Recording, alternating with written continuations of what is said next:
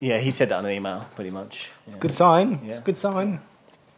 Okay, hi everyone, welcome back to LocoSkates. We're going to do a basic unboxing and reaction video. Although we were going to do a reaction video, and then we took one take of this already. So we've already reacted to unboxing the Faction Tactical V.1 Skates. So you get like a non-genuine reaction video. Shall we open them up? To our second reaction. This is our second, second reaction to Tactical V.1 Skates. The reason that we did two takes is because we thought we would be like really off the cuff, and we would do like a really genuine, like, oh, we've just received these in the post, we've just unboxed them, which is what we did do, and then we forgot to refresh our memory about the spec of the skate and whatnot by reading the website. So we all kind of forgot what the spec was and just gave loads of misinformation, which is no good for a YouTube video. So now we've got all the right information. Let's react. Let's do it. You ready to react? Yeah. For a second time. Okay, yeah, going to do the unboxing thing. Right, you get a little... This is a Loctite. Thread glue. Yeah, whatever. The blue stuff you put on the threads to stop them coming undone. I thought that might have been because they, maybe from factory... forgot. This has happened before with skate brands where the factories forgot to put on the thread Loctite, but I just looked at the bolts and they didn't. So I don't know why you get an extra packet of Loctite, but you can never have too much Loctite. Yeah, every time if you keep undoing the bolts and doing them up, it's just gonna disappear. Yeah. So you put more on. Yeah. Second thing in the box, in a nice little drawstring like Hessian bag, is these shock absorber, a kind of anatomical. 3/4 insoles. 2/3, yeah, I was going to say 2/3. 3/4 insoles, which you like. They feel like a good density for shock absorption. Yeah, give that a squish. Nice. Give that a squish, Gaston. That is a good squish. Quite squishy but firm at the same time. Yeah. No, these are great for sizing issues. Yeah. So if you feel a little bit too big, you can chuck one of those in, reduce the volume, but also, if you've got quite high arches, and when you put weight on your foot elongates, then that should fill in your arch a little bit, stop that happening. And get more room in your tootsies. Would they go in the liner or underneath it? That's a good question. No, definitely. I'm going to say in. They're so curved. They're so anatomical curved that they're definitely go in. You need your heel to sit in that. You get this Allen key tool, like all the other Allen key tools we've seen, with a bearing pusher. So plastic bearings in these skates. So no bearings to push at the moment, but skates often come with a bearing pusher, don't they? And no one pushes bearings out these days. You can't push it with that in, but it's going to break off. You can't pull it with that. It also comes with like a sole kit, Allen key in there as well. Good to have. Okay, here's the reaction. Whoa. Nice. So I thought, when I opened these up for the first time, I thought that the first thing, well, I took them out of the box, and I saw this shiny window of carbon fibre at the back, and I thought it looked really premium, and it was all glimmering and shiny, and I loved it. It looks like a kind of high-end car part or something. Other things instantly noticeable is the beautiful blue kind of satin shimmering cuff bolt washer. I really like that, and it gives it a unique look. You don't see a lot. Is there any other skates with a... I think them skates are doing something a bit like that now, aren't they? Them skates, yeah. But yeah, it's unique. I like it. And the Rollerblade Blank have them as well, but not colourful ones. But yeah, the colour. I like the finish on it, like the anodised blue. Looks great. First reactions to look? Yeah, I'm down with I love a white skate, so I'm down with the colourway. I'd probably just change the laces to black, but I think the sole plate's cool. It's a nice royal blue, isn't it? So I'm down with it. Yeah, I dig it. Yeah, I'm not opposed. I'm a fan of the CJ skates, and I guess there's like a lot of similarities, a few key differences, but similar toe box, and yeah, they've done a good job at like not overdoing it, but also making it interesting, you know. Personally, yeah, I'm not really a white skate guy, and I'm not really a coloured skate guy. I would change the blue parts out to neutral where I could. But that's just my personal preference. I think generally, the biggest thing about this skate, compared to the last Faction release, is the material textures. So the black one, and I didn't really look at that closely in real life. I saw it from a distance at Winter Clash, and that's it. By the way, this is the first time we've had a Faction skate in stock at LocoSkates. So yeah, great to have them. But we've not really seen the skate closely. And the old black one seemed to have like quite long. It was almost like a suede. It was like a suede material that had like almost long, like, I want to call it, what do you call it? A pile, like a carpet. Like it was quite a thick pile on the material, and it made it look, for me, it made it look a little bit prototypey. So, and this one looks like a real finished product. It's just like, it's got a smooth finish. Like all the materials look really premium, and look just really, it just looks stylistic. And there's nothing about this that doesn't look like super high end and premium and awesome. I really like this elastic sort of upper lace loop in the liner. I think that's really useful because it's really annoying when you've done one lace and then you're like, oh, I've got to like find the, there's always like a struggle to do both laces up. So that's really cool. Kind of looks like an old Salomon liner, is it? Doesn't feel like one, but it looks kind of like one. Not sure on that. But yeah, I know what you're saying about the Brandon Campbell. It looks like it's got the same toe part, yeah, and it's like got that same thickness on the top of the liner as the Solomon Brandon Campbell liner. Definitely, I think it looks like it as well. So those elasticated laces, they just do up with a toggle, right? Okay. Yeah, Just toggle them. I think that's good. I mean, you've got a buckle there anyway for your support. The one thing that I don't like doing every time I put my skates on is just messing about with laces. It's just another thing in the way to you getting on with a session, and particularly in the winter when you get cold fingers. I'd like an elastic lace at the top. So yeah, bring on more elastic laces. And as you guys have seen, it's got a removable liner. And I didn't know, I mean, I'm sure I didn't, I just hadn't like remembered that was the case. I kind of assumed that this would be an integrated liner skate, and then realised that it's got a removable liner, which turns this from a skate that I thought, oh yeah, I could I'll put that on and comment on it, to I might skate that because I like a removable liner.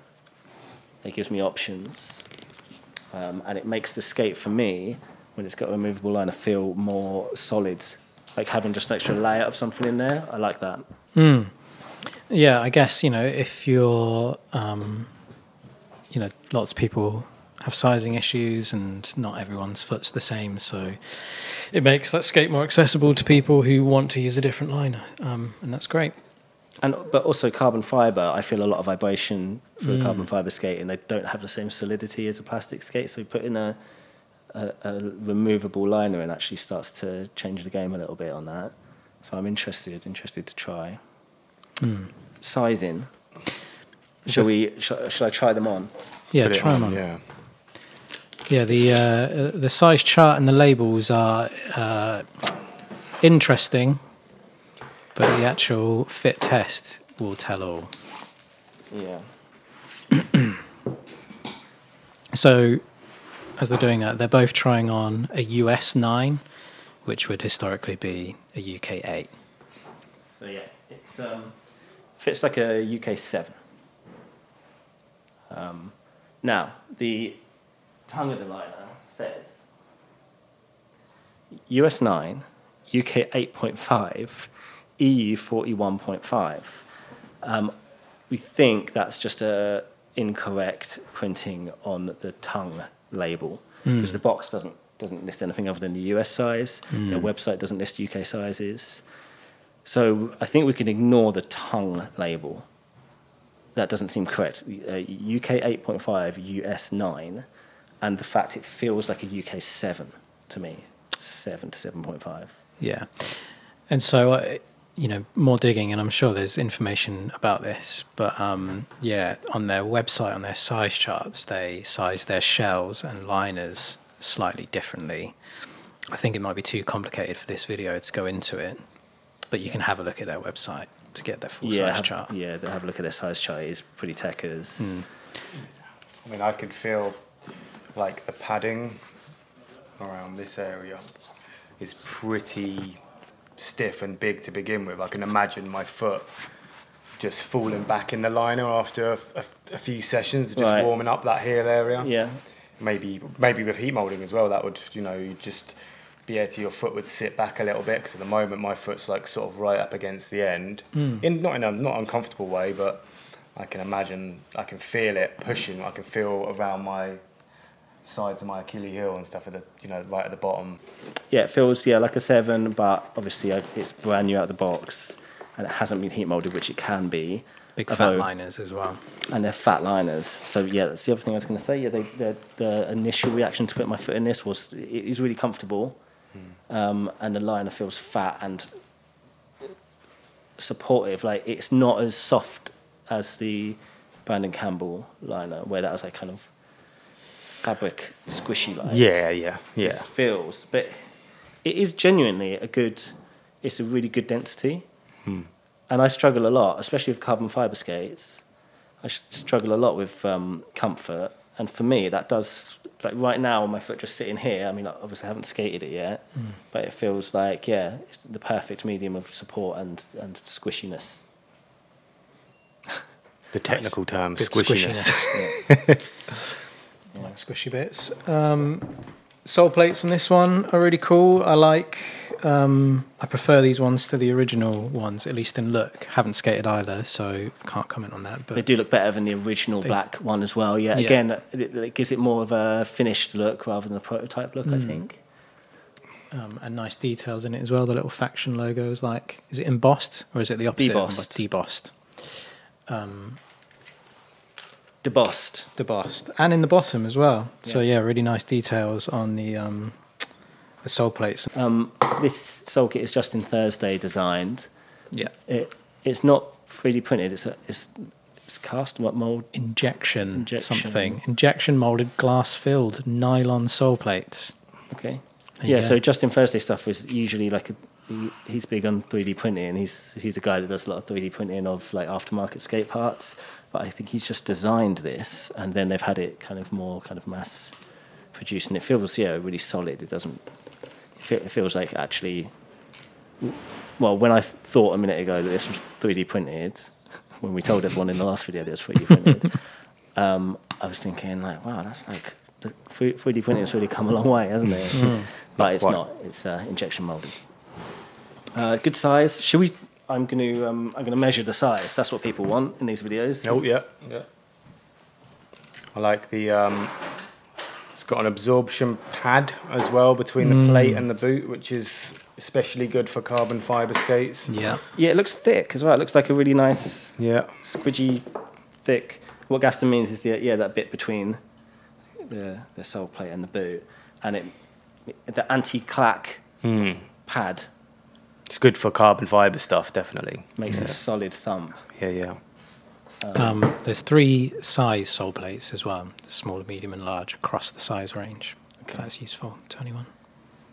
Well, one of them was a 39 to 41, because I saw that. Yeah, it's actually 36 to 31 to 41, and then 42, 43, and then 44 to 46. Okay. Interesting. Good. Cool. And then, so this one is the medium-sized sole plate, which is on the UK, whatever. It's on a 42. That's not the UK sizes. US 9. US 9. If you're going to buy these skates, here's what I'd say. If you're going to buy these skates, look at the US size for a start. Don't look at any other sizes that you confuse yourself. And I would say possibly buy a size, up. Say it's in between, so I'd say like, if in doubt, that whole thing of like, if in doubt, go half a size to a size bigger. We're not officially advising you what size to buy. Yeah, you should figure it out for yourself, and because it's all about individual, how you feel individually, because like some people just like it tighter. I'm a US 8.5. I would skate this US 9. Heat molding. We did mention they're heat moldable. They are heat moldable. Yeah. It's about 90 degrees Celsius. For about 10 to 15 minutes. Keep an eye on it in the oven. You can keep the sole plates and all of the hardware on, just like loosen the laces and tuck it in and stuff. And yeah, fully heat moldable. Also worth mentioning that this video isn't really to sell the skates because we've sold out of them already. Well, I mean, hopefully they'll make more of these, hopefully straight away. Hopefully they can do it quickly. I don't know what their production timeline is like. But yeah, pretty much we've just got one set left. So yeah, if you want this one, I'm trying on, then jump on the website real quick. And I think Faction are sold out as well. So yeah, really popular skate. I guess because it's so new and this is like their first real like production, proper production skate, whereas the ones before felt like kind of pre-production almost, didn't they? So if I can say that, is that okay to say? You've got to give them respect for coming through of a whole new design and boot brand from scratch. You know, it's worth doing a video just highlighting them as a brand. I love that story as well. I love that they, you know, I don't know how long they've been going. I guess like they came on the radar a couple of years ago. Maybe, yeah. I don't know if I got the timeline right, but yeah, I like that they came on as just like, you know, homemade thing. And obviously those first models that came out, there was like some compromises. I just love the story that they had this thing that they like got out themselves and did everything they could to get out this like kind of homegrown product. And now a couple of years down the line, the development into this premium, high-end, incredible, incredible piece of sports equipment, I suppose. There's nothing about that feels homegrown or like two-man band style, you know. This is a proper thing, like what USD would make or a high-end brand would make. Yeah, and you could take the sole plate off and it's UFS boot still, so big wheel options. Oh, Wizard options. Yeah, if our Wizard skating fans are looking for something else. And removable liner, so you can even get the intuition in there as well. So Should we set it up probably and take a picture for the gram? Probably should. Do you know, we've talked about this a few times in videos, haven't we? But there's very few options out there for actual good Wizard skates. You know, the CJ, that's why people use that Seba CJ so much, because it's got a removable liner, a version of it has, and it's UFS mount. And then the Icon came along, and that became a good option for Wizard, and now this. There's really like not many other options out there other than those three, really. Well, I mean, you can put them on any UFS aggressive skate, but the kind of something that matches the Seba CJ carbon boot, or the Wizard skate, the original one, the preferred kind of setup for Wizard skaters. What's in the bottom of the boot? So it's just like nicely finished sort of lining. It's probably quite hard to show it on camera, but it's like it's squishy, you know. So it's like you know, like a cotton that's been stitched in, and then there's something like soft, just kind of protecting everything a little bit. But it's really well finished in there, nice and tidy. I would say, just the other thing to mention as well, the sole kits. Well, the groove looks like an M12. I'd say an M12-ish groove. The way it like sits back like that on the heel a bit further back, maybe giving you a bit of an M12 style angle, and it comes. Maybe it's an optical illusion, but you know, it looks like a decent depth. And then the other thing is it's got the wheel wells, so the two ones at the end. So if you want to skate a big wheel at the end there, and then it's even got the sunk-in middle wheel wells. So just to give you that extra millimeter or two, if you're trying to fit in a big wheel, sort of 65 millimeter setup or something. Yeah, like and when I say big wheel setup, I mean even an aggressive big wheel setup. If you want to skate flat with big wheels that were going to touch the frame. The channel here for the frame is just like a normal sized channel. It's not particularly deep or particularly shallow. Looks good. And then I'm going to measure. This won't mean anything out of context, I don't think, but I'll put on the screen, I'll put the size of other sole kits to compare What's the Royale ratio on that one? Oh, it's a 94.3 Royale ratio. By the way, Royale, I know this caused a lot of comments on a video. Thanks for interacting with our Royale ratio video, everyone. I think one person commented that what we were trying to do was trigonometry. And I think I want to say that's what I was trying to get at. Because a few people went, well, why don't you just like measure the angle and give us the angle? But like, I understood that.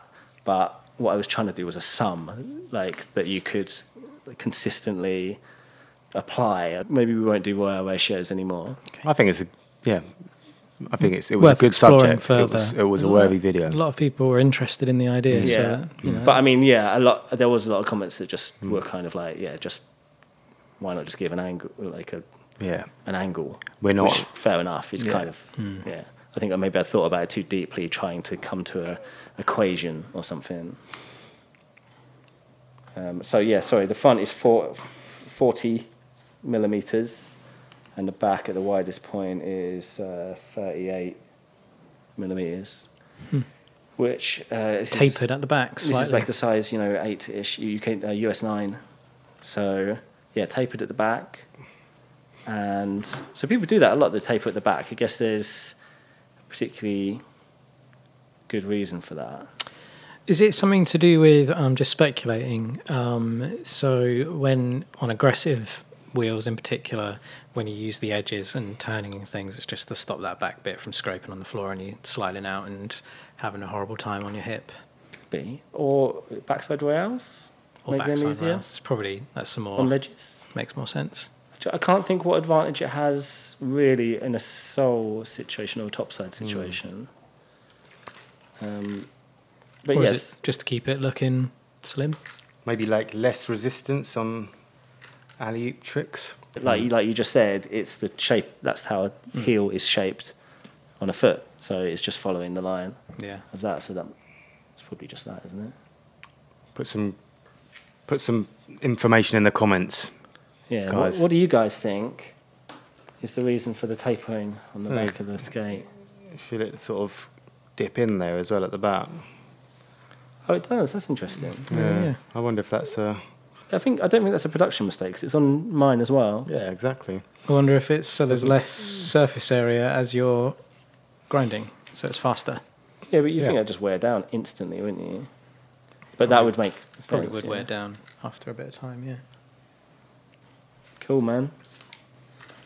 I'm actually kind of in the market for that because I'm skating the Icon skate, and I'm skating the one that isn't a carbon fiber boot. But like the fact that feels so solid with a removable liner suddenly makes that an option for me when they bring it out in black, I think. They bring a neutral one out. So Faction's team as well. This is a good one. So it's actually I'm just curious because I knew China and Victoria, but Cameron Card, so OG. Cameron Card, okay. He's an official, and actually now that I'm reading that, I remember watching clips of him ages ago in the first one.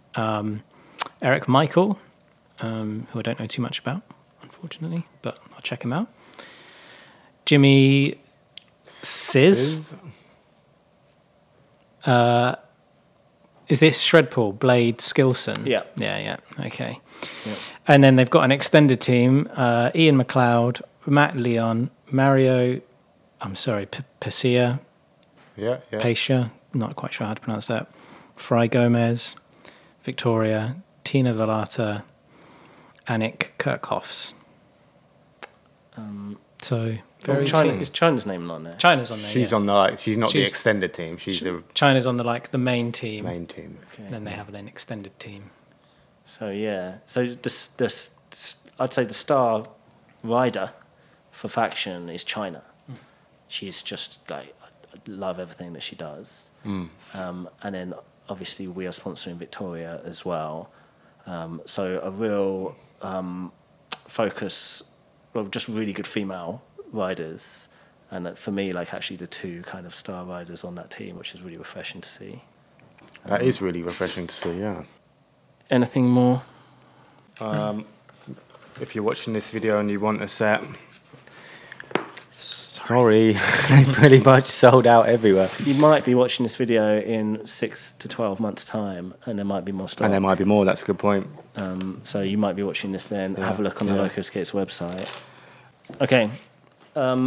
Comment if you like.